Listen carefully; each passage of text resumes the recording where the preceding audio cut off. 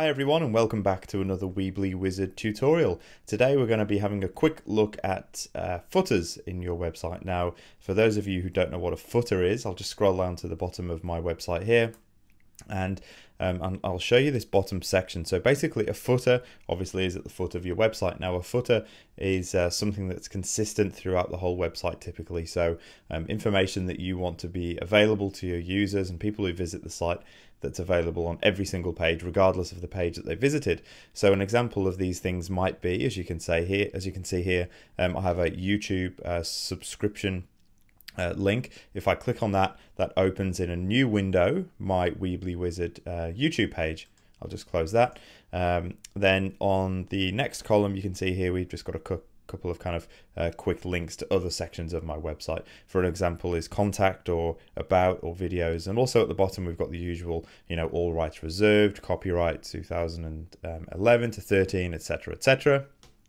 But you can basically have anything you like in this bottom section. So what I'm going to do today is just create a subscription kind of I guess you call it a form. Really, it's only one little kind of field, but that's what we're going to be creating today. So in this example, I have a newsletter that I want my users and visitors to my website to subscribe to. For those of you who don't have a footer on your website, basically you can add anything you want into it. You can drag items, all of these different elements at the top you can drag into. So in this instance, I'm just going to click on my footer and instantly it flicks to the footer editing mode. Now from here I can do anything I like. So I've also got my existing columns, but I actually want to create just a single field subscription form for my newsletter. So I'm going to click into my form here that I've already dragged in, and I'm going to make it very simple. So I'm going to get rid of my title. I don't need that. It's going to be as simple as an email field. So I'm going to click on the name, get rid of that.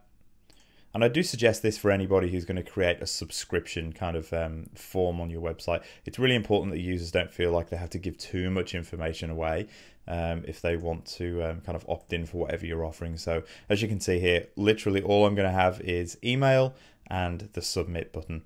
I can see here you click on the form, usual form editing, you decide where you want the form to go and all that kind of thing. So that's pretty much all I need for my form. So I hit save and that's saved my form.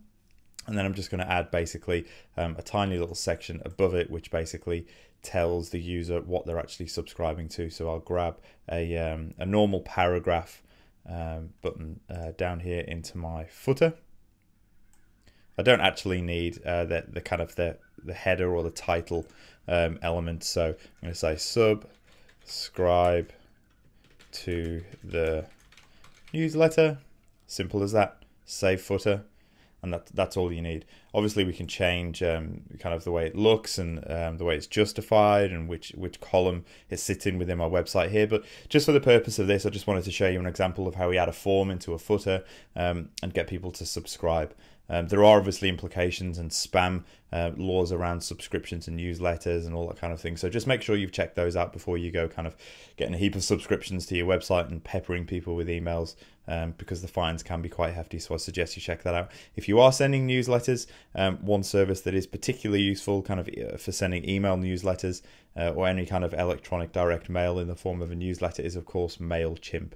There are links to MailChimp on my website, so I suggest you go over there and have a look at them. It's a free service to send emails, and all of your emails will adhere to all of the kind of spam laws that are necessary. So anyway, that's a quick look at how to add an element and a form to the footer on your website.